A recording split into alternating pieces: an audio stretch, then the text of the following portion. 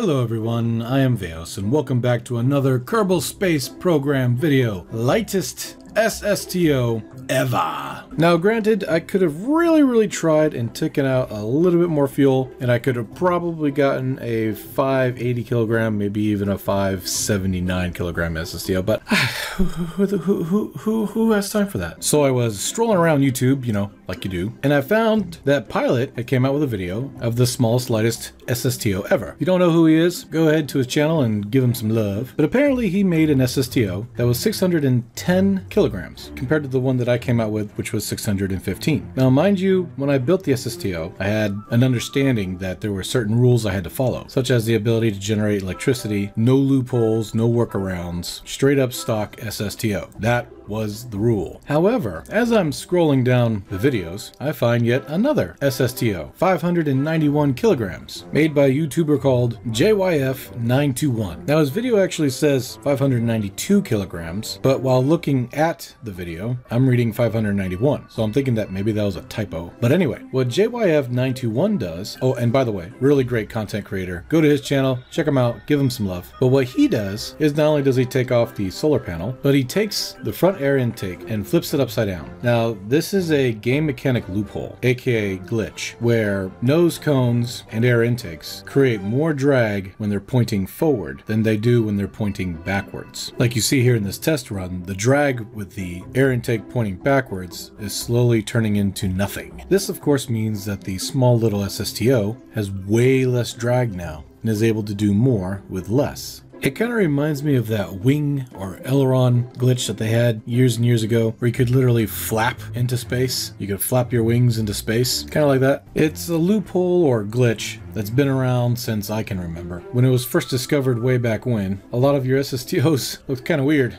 with all their noses turned inside out, but it's still considered a loophole or part glitch. The only reason why I say glitch is because if there was any kind of logic behind the parts, kind of like Ferrum Aerospace, putting a flat top on your spacecraft, even if it is an aerodynamic nose cone, flipped backwards, would create a crap ton more drag than if you were to flip it the right way around. But this is stock KSP we're talking about, so things are a little weird. Just deal with it. But oh no, it got better. As I was scrolling down YouTube, I found someone that said they had a 540 kilogram SSTO. What the fuck have I started? Now what they did was put their SSTO on top of the highest mountain in order to cut through a lot of the thicker atmosphere. I mean, yeah, that's a tactic, I guess. You definitely help save a little bit more fuel that way, for sure. Hell, I tried it out with the 581 kilogram SSTO that I just made, and I ended up with a whole lot of fuel left over, which tells me that with that kind of tactic and this kind of loophole SSTO, you could possibly make one around 570 some odd kilograms easy by taking away some of the fuel. Now, their channel name is Hamza,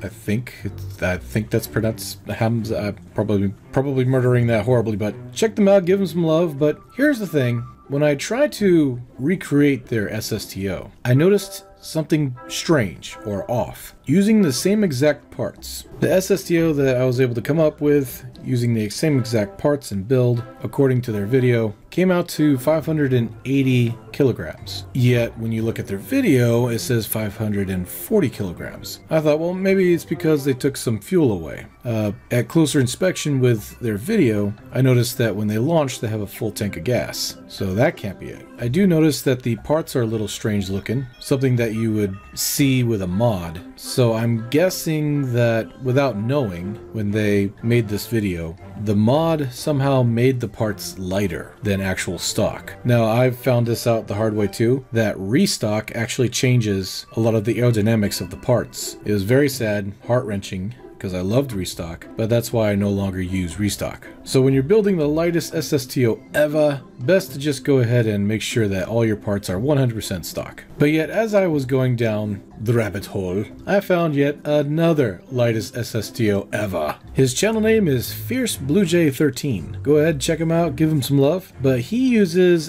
what we call in the Kerbal Space Program business, a Kraken drive. By using the Cal 1000, you can put an engine's thrust into the negative. This of course forces the game engine engine to calculate fuel consumption and electricity and all that jazz in opposite numbers to what the part is actually supposed to be calculating. In other words, with the Cal 1000, you can make an engine generate fuel. Also with the Cal 1000, you can make the thrust inconceivably high, turning a tiny little ant engine like this into something more powerful than all of the engines in the game combined. This, of course, is a glitch. It's a loophole, which is why it's under the category of Kraken drive. It's very fun, don't get me wrong. I've made lots of futuristic SSTOs using the Cal 1000, but is it 100% legit? I'll let you decide. When you start talking about loopholes such as flipping parts backwards in order to mask their drag cubes, when you start talking about using things like Cal 1000 to generate infinite fuel and infinite thrust, you're definitely diving into the world of the Kraken. This world also comes with other loophole technologies, such as the gear drive and the docking port drive. Hell, with a docking port itty bitty SSTO, you can make an SSTO that's 150 give or take kilograms that needs no refueling ever and can reach speeds beyond that of light if you sat down and stared at your screen long enough.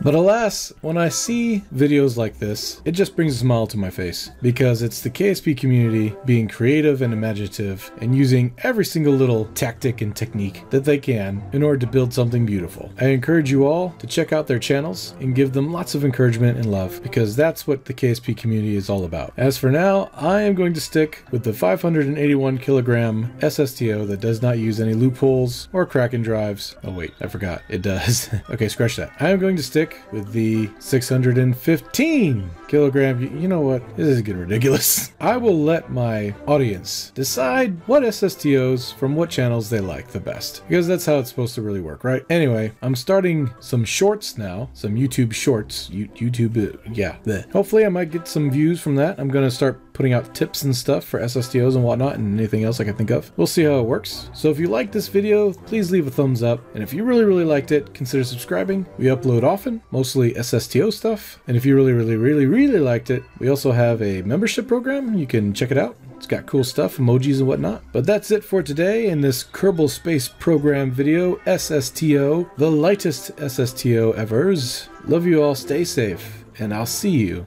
in the next video. Bye for now. Bye-bye.